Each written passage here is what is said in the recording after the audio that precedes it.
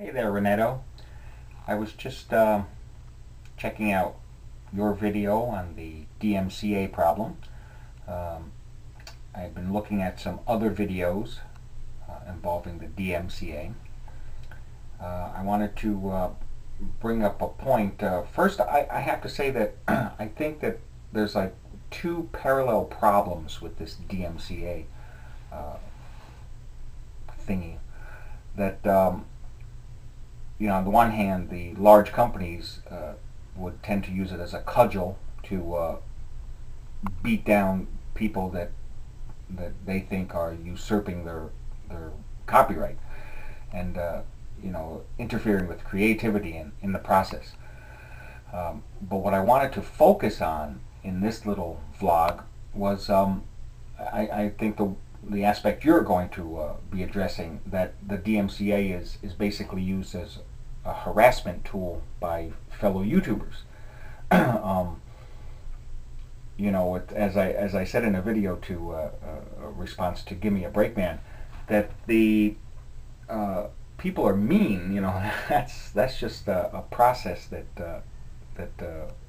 goes on in some people's minds where they get a kick out of doing that.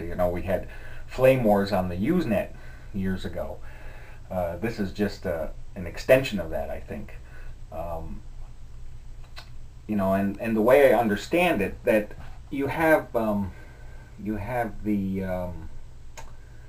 ability when you're filing a DMCA to actually not include your personal information, which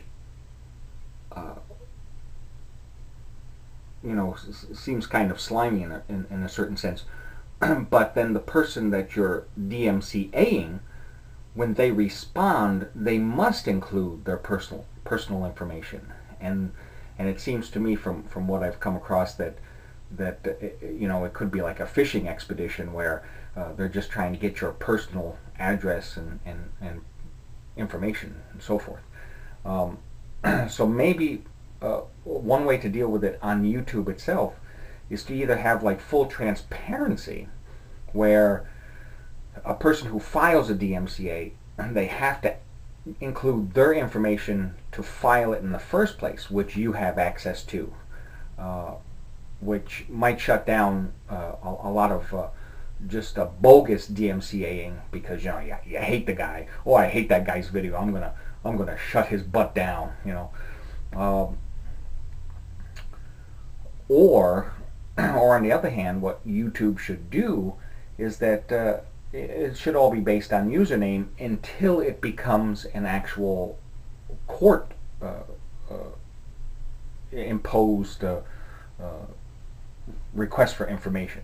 Where, all right, I've got the username whatever, like say Johnny whatever, and I file it against Renetto, right?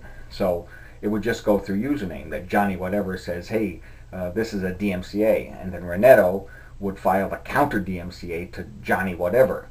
But at no point does any personal information get exchanged unless, after the counter DMCA, the thing becomes an actual court case where you're trying to prove one way or the other that the copyright was broken.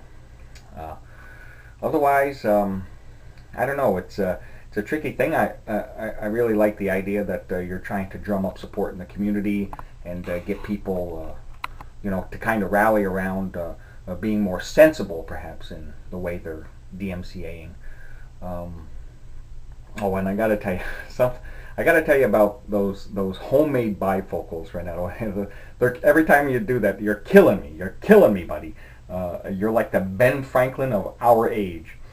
But I think that pretty much was the point I wanted to make about the fact that there were two parallel problems with DMCA. But I think the bigger one on YouTube right now is this whole harassment thing, where people just they're just being mean, basically. So anyway, thanks, and I'll talk to you later. Bye.